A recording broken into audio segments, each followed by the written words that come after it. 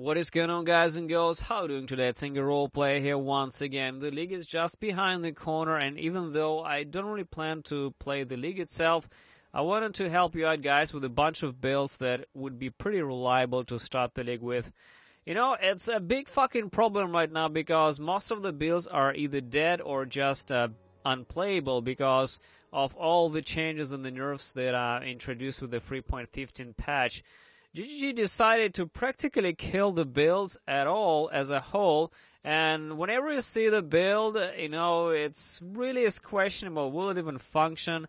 Like, will we have enough mana to use it, or does it have enough damage now? I checked over 40 of my builds, and honestly, not many survive because they either are just out of mana, the mana reservation is completely fucked, or the damage is so fucking low that it's not even worth, you know, try to building it. But a few of them I think are still reliable.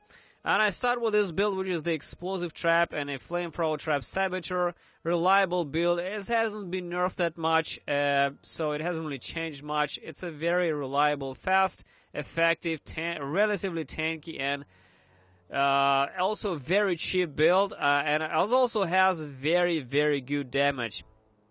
So overall, it's probably one of the best, cheapest, high DPS builds existing still in the game, in my opinion. And looking at how traps were actually quite buffed in this patch, I think that traps will be very popular in the expedition. So keep an eye on this build, guys. This is also a quite unique approach that I decided to make on this build because I decided to go dodge as the primary defense system. So this is a dodge stacking build. So I've never played dodge character, which relies on just dodging shit and you know, it's just not being hit at all pretty much.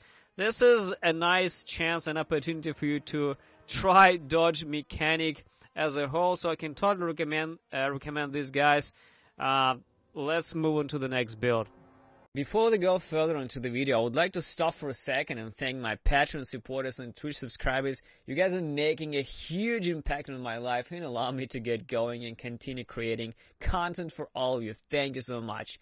If you want to make it into the list and immortalize yourself on the internet, join Patreon to get sneak peeks and behind-the-scenes footage of my work. I'm always looking for feedback on my content, guys, in order to improve, so making sure you always leave comment, like or dislike. Your reaction is very important. And remember, you, yes you, are making a difference.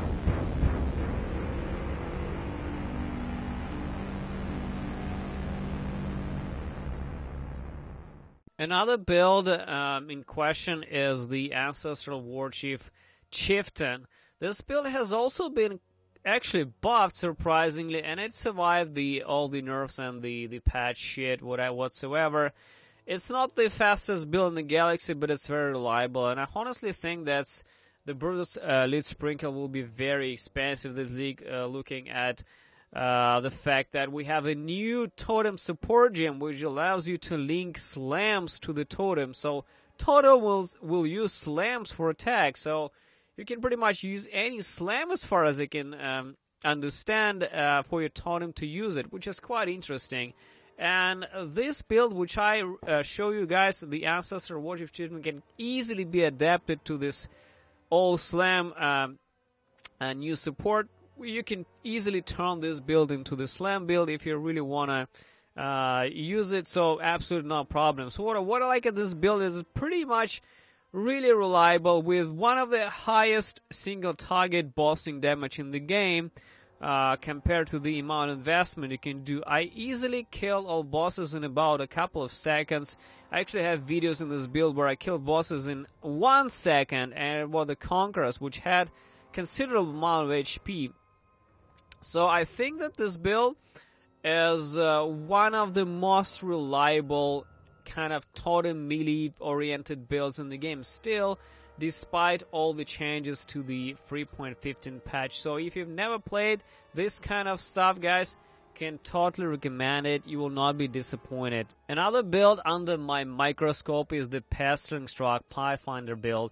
I think that Pestering Strike is the best poison skill in the game. It has natural good AoE. It spreads out without any additional proliferation. You don't need Bino's Kitchen Knife to proliferate your poison, so it's extremely good skill.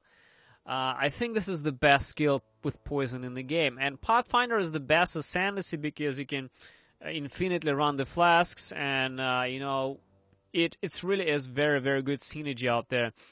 Pathfinder has actually been buffed this league in terms of poison damage, and Assassin has been dramatically nerfed in terms of poison.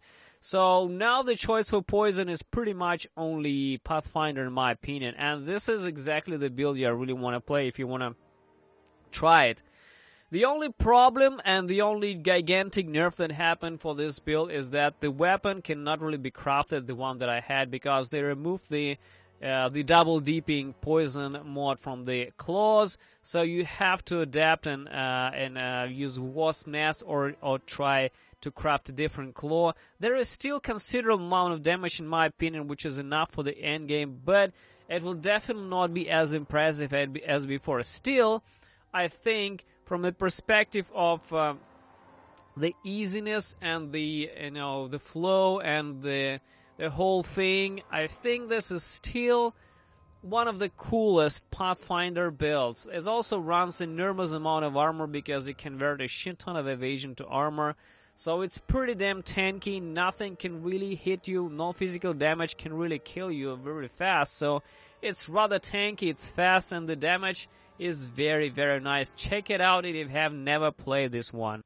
The next build in question is the reliable Earthshatter Juggernaut. Earthshatter, guys, I think is pretty much one of the best kind of melee AoE based skills in the game because of how fucking huge this AoE is, and it's so cool to play this skill. In my opinion, this is just enormous fun. You know, back in the day we had Earthquake, which is still actually viable, but Earthshatter is kind of an upgrade over the Earthquake because you don't need to worry about the durations, you don't need to waste an extra skill gems for lowering the duration of the secondary aftershocks on the Earthquake. There is no aftershock, you just slam, shit explodes. Pretty straightforward. Plenty of damage, plenty of E. The bossing damage is kind of questionable because, you know, like any AoE based skill, you have to balance around the Era of Effect and Conk Effect, but still, I think it's very, very good, and there's a lot of melee players like the Alkaiser who be huge fans of the Earthshatter, and they don't really play anything else. Every fucking league they start with Earthshatter. Jug is also the best ascendancy because it's still the tankiest melee ascendancy in the game. It has plenty of chaos res, a good amount of armor. You can stack accuracy if you need it. You can stack attack speed if you need it. It is pretty flexible on what you want to do, and it's because of the high physical damage reduction, it can easily use Abyssos. This is the best ascendancy which can run Abyssos, which gives tremendous amount of crit multiplier added phys damage. So all in all, I think this is probably still one of the best melee-oriented attacking-based skills in the game. So if you've never played it, can highly recommend to try it out. The last build that I want to show you guys is my updated Scalemancer build, which is the Skeleton Summoner Necromancer build. You know, I was one of the few guys who made a very popular physical skeletons build back in the day. Actually, it was not physical, it was fist to cold conversion because cold was kind of a little bit stronger. But then they started adding things like Impale and all that fancy shit. And pure physical started taking over the conversion, and I really wanted at one point to fully revamp the build. And in the previous leagues, I actually revamped the build to full glory, and the damage tripled actually. And now it's like super optimized, a high tier build, very effective. And as you can probably see, I don't know if you see that or not, so in the build I will have almost 9,000 life, 9,000 HP. I really invested into the build. I'm pretty much maxed out whatever I could. I got all the juicy support gems, I got everything I could. I crafted a pretty insane wand for this build. Unfortunately, some of the mods have been nerfed, I think, on the wand, so you can't really craft the same exact thing that I did. So, you know, things get fucked over time. Unfortunately, you can't avoid that, but still, there is plenty of damage in the build. It's also very reliable. And then 3.15, they nerfed the minion life as well. But luckily for skeletons, we don't give a fuck, because if they die, we don't give a shit. If they die, we just summon more skeletons, and you know, if they die, we summon even more skeletons, so we don't give a fuck if they die. It's actually the best thing. They're like expandable meat shields. They don't give a fuck if they die. So we just keep spamming them, and shit just dies around. With support gems like the meteor splash, they deal really nice AoE, and with the shield charge, you move across the map with a pretty decent speed. It's not like lightning speed, you don't fly around, but it's okay. It's decent amount of speed, guys, no big deal. The damage is also very high, and can totally recommend the build if you've never played it, guys. This is probably one of the very few minion builds that I can guarantee it works, and it has the damage to destroy all con in the game. So thanks for watching. See you next time, and thank you very much.